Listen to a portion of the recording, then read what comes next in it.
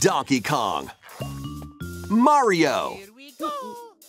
The rivalry that heated up on Game Boy Advance reignites on Nintendo Switch. Buy them all. With his eyes on the prize, Donkey Kong has stolen all the Mini-Mario toys from the factory. And it's up to Mario to track him down. In each stage, contraptions and other challenges await. Observation and action are vital to your success. Mario needs to reach the key, but he can't quite cross the gap.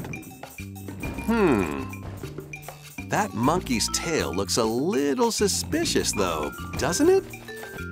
If Mario does this, now he can get across and safely grab the key. Platform too high?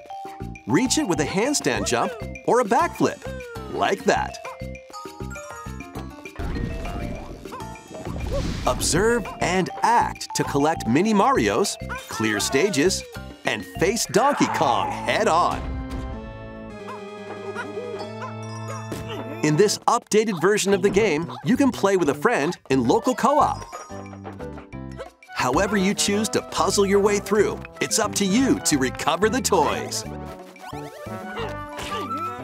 Mario vs. Donkey Kong launches on Nintendo Switch February 16th. Pre-orders begin on Nintendo eShop shortly after this presentation.